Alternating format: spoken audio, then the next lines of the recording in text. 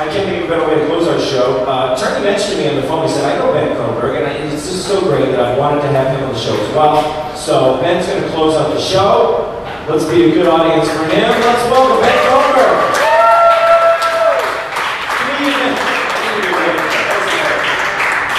Thank you. Thanks, Tom. Who thinks Tom's a real Shillue?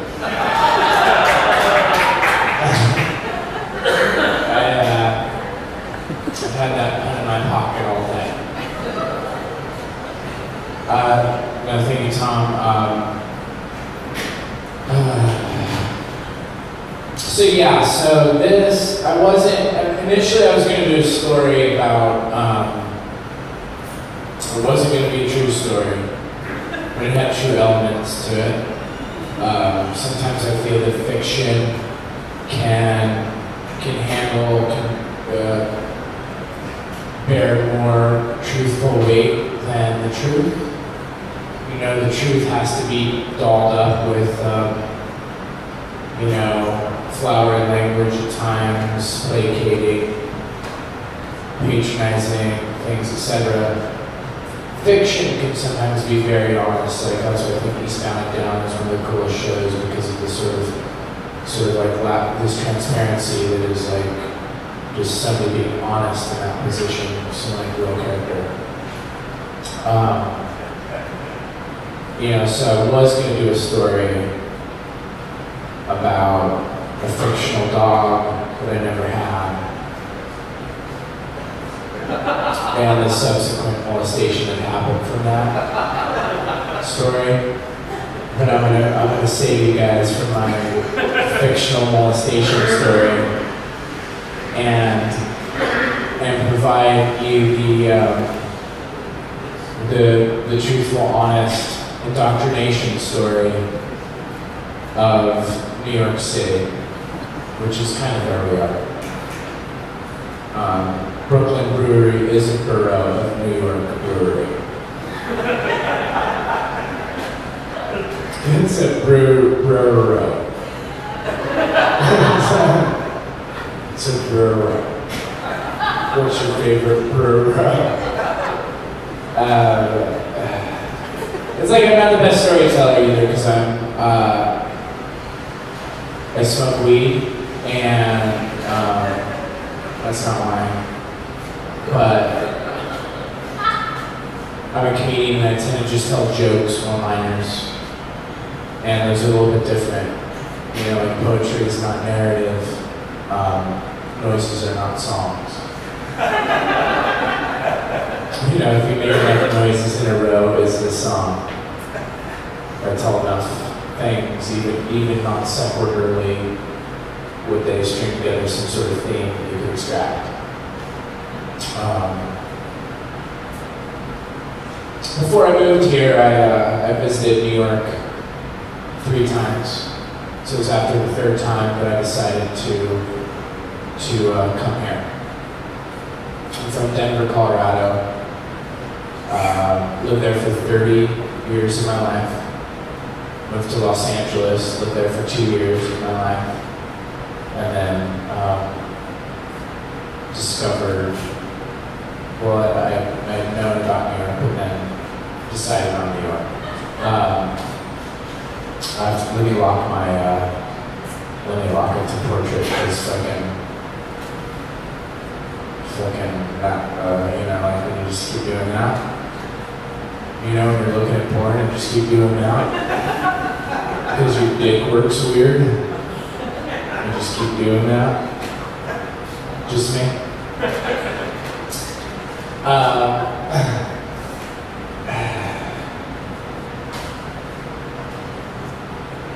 So I visited New York 3 times. First 2 times, I only I had a Manhattan experience. The story is about the first time that I came to New York. The other times I think are semi-relevant because they're a part of the thing that sold me to the whole deal. the third time I came here, the last time that sort of made me decide, like, I gotta live here. My first night here visiting, my friend who I was staying with wasn't even in town. He just left me his key in his place, his weed and everything. And that night I ended up getting a blowjob in the back of a cab. It was after that time that I decided to live here. But that's not what this story is about. The second time I came to New York, I was on this TV show called What Not to Wear. It's a TV show on TLC. The TV channel, it's kind of like, it's basically people poop. You know, that channel makes people poop. But that show was interesting. It was like, my girlfriend who's a twin, her twin sister nominated us for the worst dressed couple in America. And then they came to Denver and were like, hey, you're one of three of the worst dressed couples in America. Do you want to come to New York and have us exploit you? And I was like, sure. So we stayed at the Dream Hotel right by the Late Show with Dave Letterman, and they had two shower heads in the bathroom, which was pretty cool. Because we definitely didn't want to share warm water at that point in our relationship. So we each had our own shower head, and but that's not what I'm going to talk about.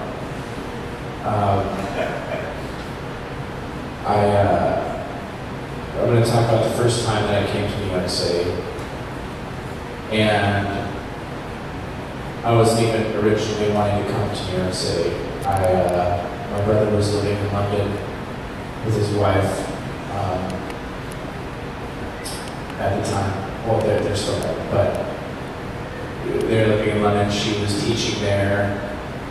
He was working there, blah, blah, blah. I was going to go visit that, but I wanted to kind of create a foreplay for the traveling, so I decided to take a train to New York City where my buddy Johnny was living at the time. And so it took me a couple days to get to New York on the train, and Johnny, I'd known for a little bit, but we had become good friends, and he was out here going to film school and living with some friends. And he said, yeah, come and stay. I got this situation, and the situation accommodates your scenario. And my scenario was, I had a girlfriend. I hadn't done comedy yet. I'd laughed, I'd seen comedies, but I hadn't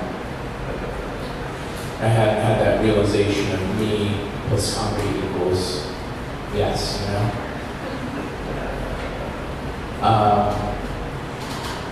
My girlfriend wanted to go with me to Europe initially, but I wanted to have sort of a unique solitary experience that wasn't tainted by the politics of,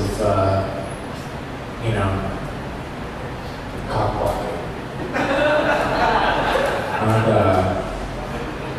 And so I was like, no, I'm just gonna go on my own, and so I did, took the train. When I got to New York, my buddy Johnny picked me up at, I think, Penn Station is where the train comes into, from the Amtrak, and we immediately went back to the place that he was staying, which was in the Upper West Side. And he was staying with some friends, his buddy and his buddy's cousin. And I only knew my friend, but he sort of vetted me into this scenario. As soon as I got there, we had ordered, we got weed delivered. This is 2002. 9/11 had happened. We all remember that, right? You guys remember 9/11, right? You better say yes. A lot of people in the service industry think it's actually 9/12 because they were sleeping on 9/11, and their Monday is really their Tuesday. But I mean, come on, there's a gift shop already. I can't do a couple jokes. Terrorism has already turned into tourism. Not because of what I said, but because of whatever the opportunity is. So this is post 9/11, so it's sort of like, you know, that's why I took a train to New York. And get there, we order weed, we order like $20 worth of schwack, $50 worth of quality weed, sour diesel, still around to this day. We get real high, we decide to go to the, we decided to go to Central Park, which we're staying right by Central Park. And we decided to play some Frisbee. We're both good at Frisbee. So we decided to create a good amount of distance between us. But as is the case, when you play Frisbee, sometimes you miss it. And so I missed it. I happened to miss Johnny's throw, which I'm not going to say was wild. By the way, Johnny's email is johnnyhongkong@hotmail.com. He's added Hong Kong to his name. So this is the person that has welcomed me to this world. And so he throws it a couple times, I missed it a couple times. Both those 2 times it goes into a family sitting and having a picnic in Central Park. You know, granted, they are on the border of Frisbee land. They know this. They know this. And the Frisbee goes into their group. They toss it back to me because they're closest to me. Toss it again. Same thing happens, except this time it hits the baby that's in the group's head. And the father of the baby, who obviously wasn't a good enough father to catch the Frisbee before it hits his head. Because I was like, heads up, heads up, heads up. Like you do when you play Frisbee and you can't catch it, but it's going to hit somebody. You say heads up. And the dad just goes, come on guys, how many times? How many times?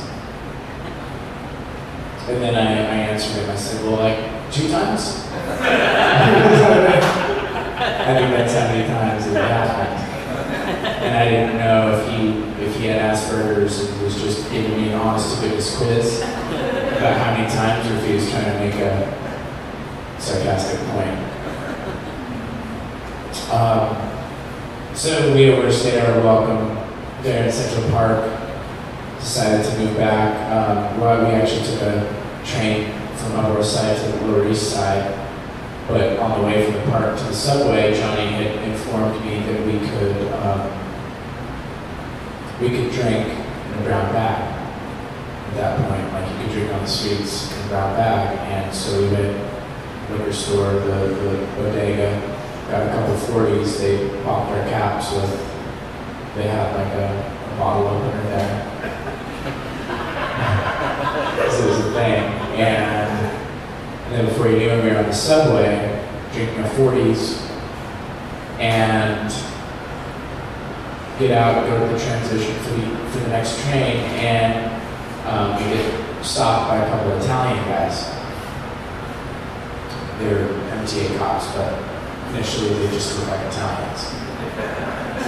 I just thought they were Italian and vigilantes. And then they gave us tickets for open containers because MTA law at that time was different than New York law, so you basically got $50. Well, I didn't get the $50 ticket, but the $50 ticket went to my mom's house and she paid it, but that's beside the point. That's beside the point. Then we got back eventually up to the Upper West Side, and by the way, there was like a pool table in the middle of this place, and Johnny's friend, who we were staying with. We were staying in a room that maybe had like a bunk bed, a computer, and then the guy that like owned the place, he, you know, we hung out and met, but I never saw his room. It was also the first time that I heard Peaches. You know, the fuck the pain away, fuck the pain away, fuck the pain away, fuck the pain away. Who knows that song? Fuck the pain away. Why are you singing along? Fuck the pain away. Have you guys ever fucked the pain away? Am I the only one that's fucked the pain away? Am I the only one that's had a headache and decided to fuck to eradicate the headache? Seriously? Well, anyways, it was a good, sexy song to listen to and encounter. And my buddy had to work at a cabaret that night. And this is before I did comedy, and there was a comedy show happening at the place that he was working. He was bartending. And so I just went and hung out with him the whole night. Saw a bunch of comedians, saw like the vaudevillian dude, older guys, saw some younger dudes, and there was a musical act, played on a keyboard that she was dressed as Wonder Woman. And after the show, Wonder Woman was lingering about the bar and said to have some drinks. We kept drinking. She wanted to still hang out, so she asked me and my buddy Johnny if we wanted to hang out. And we went back to this place, this fancy place that was maybe on the 100th floor or something. And we were drinking and smoking weed, both the $20 version and the $50 version. I think she even had some coke that she brought out and did, because that's how Wonder Woman becomes Wonder Woman. It's just a little bump, and we were watching that channel. Have you guys seen that channel? I don't even know if it's still on, but it's the porno channel that was like public access, but you could see pornos on it. What was that called? Okay, so there you go. So it's a real thing. It's corroborated. Next thing you know, the Wonder Woman asked us, kind of like into the air, both of us, do you guys want to make out? If you remember from earlier in the story, I have a girlfriend. So initially, I was apprehensive. I opened up my wallet. I took out the actual chemically developed photograph that my girlfriend, because she was a photographer, had given me. It was of her taking a selfie with a medium format camera, like a real selfie, you know? Like on folded up photo paper, you know? A real selfie, like something physical I could hold. It wasn't just an Instagram account I could escape out of. This photo wasn't going anywhere. So when she asked if I want to make out, I was like, I want to make out. You know, my reptile brain wants to make out with its bifurcated tongue and whatnot. But my social, political brain in this situation is presented with somewhat of a dilemma, because I want to have a unique New York experience. This is why I didn't bring my girlfriend, so I could have this experience. But it was also like, well, you know, where could this be going? My friend Johnny and Wonder Woman start making out. I'm on the other side, she reaches her hand over on my leg. I don't push her hand off because I'm not rude. That's not me. And she, you know, starts grabbing and rubbing, and I can't say that I didn't get hard. You know? I'm not going to say I wasn't hard.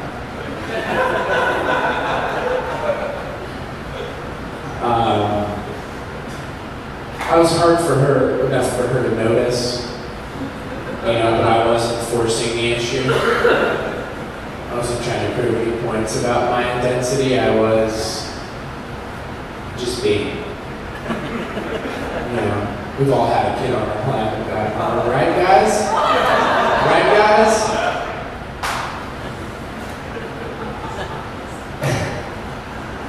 Okay, I'll do all the opening up. You guys just shut up.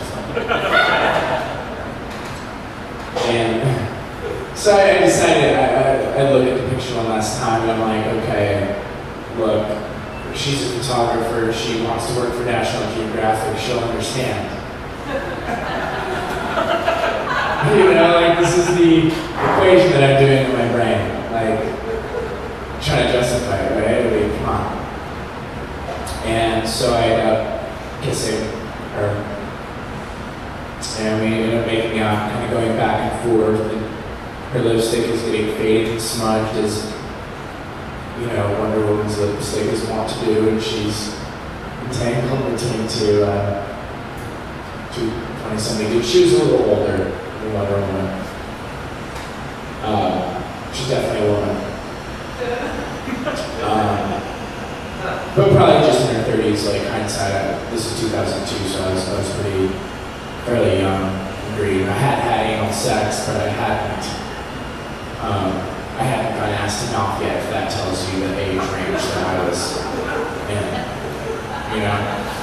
Because ass to mouth is at least a 2 to 3 year graduation from just anal. Anybody want to prove me wrong? So we're making out, and at one point her bottom is pressed up against my pelvis, and I'm thusly grinding, and she's kissing my friend Johnny, and then she turns back around her shoulder, and she just says, "Let's get crazy." Now, I don't know what comes to your mind when you hear the statement, "Let's get crazy." But we were already like kissing, making out. There's 3 of us. I figured it was just sort of like, okay, we're gonna jump in the balls, you know. But at that point, I got really scared. My boner left my body. My socially conscious boner left my body, and I backed off, and I said, I can't do this, you know, the kissing is enough, but I can't do this, but you guys go ahead. But of course, you know, if you break the drum circle, you break the drum circle, you know. If one guy stops drumming, everybody stops drumming. And so I went to the top bunk, because again, there was a bunk bed. It was like a couch and a bunk bed or something. It was nice. It was a loft bunk. It was really nice. And she kept trying to kind of like siren me down to participate, but I held off, you know. I was 2002, got to 2014, the girl that I was thinking about and worrying over is now married to somebody else that has a kid. And then you're thinking, like, if I could go back in a DeLorean, do it all over again, you know, would I travel back in time and get HPV from another woman? Maybe. You know? And if I did travel back in time to get HPV from Wonder Woman, would I then now purposefully give all the women that I'm with HPV and tell them that Wonder Woman sent me? Absolutely. Because who doesn't want to get Wonder Woman's HPV? You know? That's all to say that, I don't know, there's no moral to the story other than just your own. New York is this magical place, and you know, now it's 2004. I don't even know the math, but anyways, the place that I was staying at was Turning Duff's place. My buddy Johnny Hong Kong was good friends with him and his cousin throughout, you know, their early lives, and that was 2002 and 2014. And we're opening up our diaries for people to listen to. Are we really a diary age? You know, like, is it confessional? Is that what this is? You snooze, you should lose.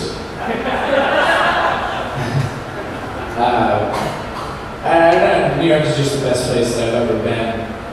It's given me all these opportunities and like introducing me to all these cool people. And, you know, even when they don't turn the TV off during, as long as it's art.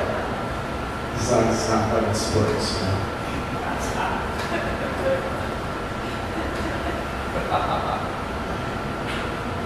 Imagine that a fantasy story was like a thing. So you could be like, yeah, that was cool. Now it's just sort of like everybody's thinking about themselves and introspective. Should I do coke later? Should I get some weed? Maybe watch an episode of Wonder Woman? Maybe do all three. And then carry on with the one that doesn't ruin your life for the most.